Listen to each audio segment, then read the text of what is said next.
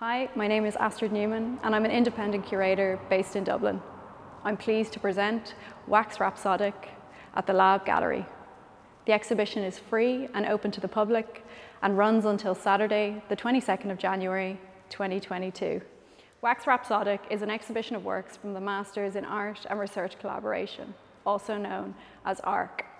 The ARC programme is offered by Dún Laoghaire Institute of Art, Design and Technology, with classes taking place at the lab. The exhibition is a group show with sculpture, installation, film and sound work by 10 artists studying on the programme. The show also includes works by Dia Lagan, who is the Artist Protection Fund Fellow in Residence at IADT. The works in the exhibition delve into a number of motifs, from sculptural works that explore the fashion industry, urban spaces and infrastructure, to video works that lead us into the world of gaming. Pulled together, the works form a unique composition that at times echo our noisy surroundings, but also offers up moments of quiet contemplation, inviting us to consider the present through a collision of visual, aural, and kinesthetic prompts. Una's body of work, Active Forgetting, consists of experimental works realized primarily through print, but also through film and alternative photography processes. Una's film, Touching Time, explores the legacy of betrayal involving both people and institutions of the state. Isabella's works are displayed as spatial arrangements of prints in different sizes, in a configuration determined by lines and texture.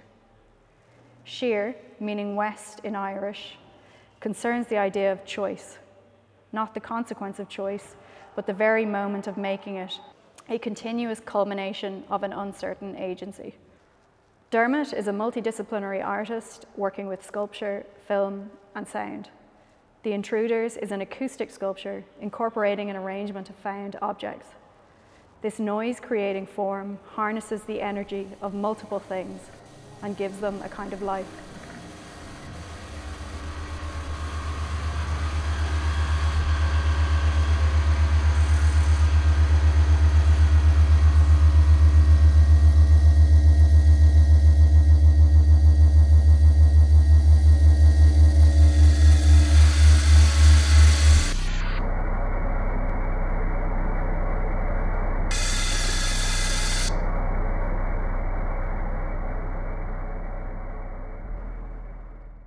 John works primarily with portraiture.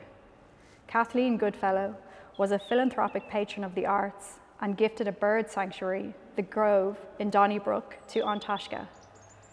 In Intention, Place and Legacy, John presents a portrait of Kathleen Goodfellow's legacy, drawing from histories of art, culture and literature to explore personal relationships with place. Dia is a multidisciplinary artist originally from Aleppo, Syria.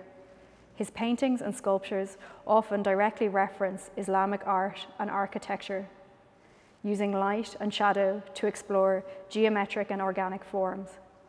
His practice serves as a meditation on identity and rebirth amid the perplexity of transnationalism.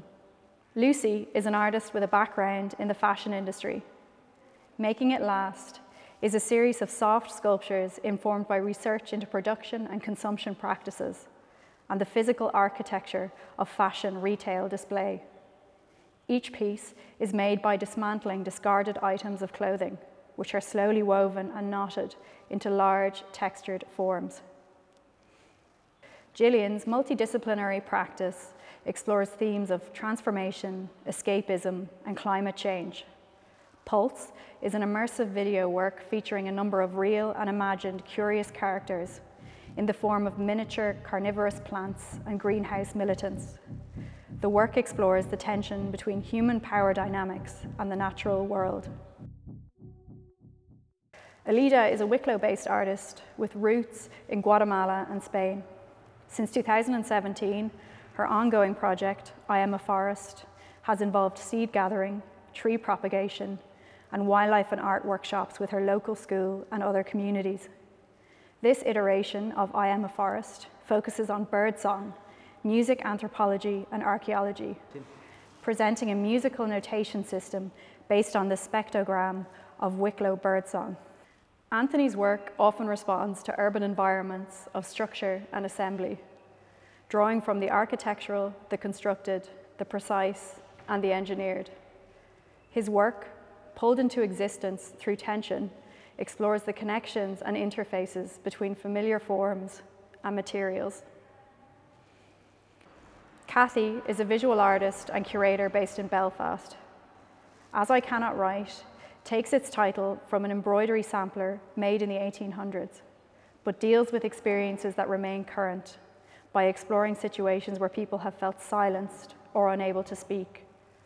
Using gesture, movement, and ritualized physical actions, Cathy employs the needle as the pen to create a form of coded communication through her stitched stories. Francis's work leads us into the gaming world, guiding the viewer through a desolate and bleak landscape on the quest of the player. Your Eyes Are Melting Me asks us, how do we meet our need for human connection when we're somewhere we don't feel we belong? I'd like to thank Sheena Barrett, Shannon Carroll, Maeve Connolly, Sinead Hogan, David Beattie, Derek Larkin, Jamie Cross, and all of the team at the Lab Gallery. You can find more information about the exhibition on dublincityartsoffice.ie and at arciadt.ie.